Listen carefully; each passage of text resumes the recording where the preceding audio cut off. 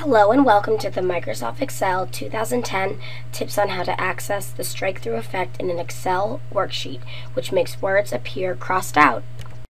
Let's begin. To start Excel 2010, click on the Start button, then go into All Programs.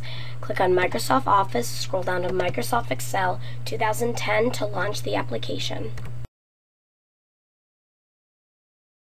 Excel contains a variety of formatting options that can be used to change how words and other text appear in a cell.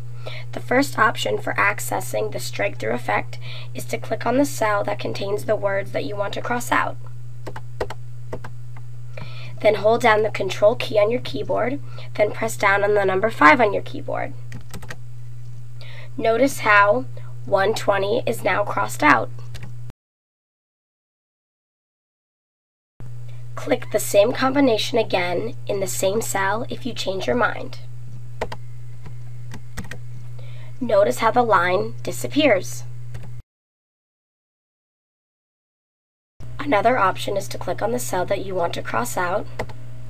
Then under the Home tab on the ribbon at the top of the Excel window, click on the small arrow to the right of the Font button on the ribbon to open the Format Cell Font dialog.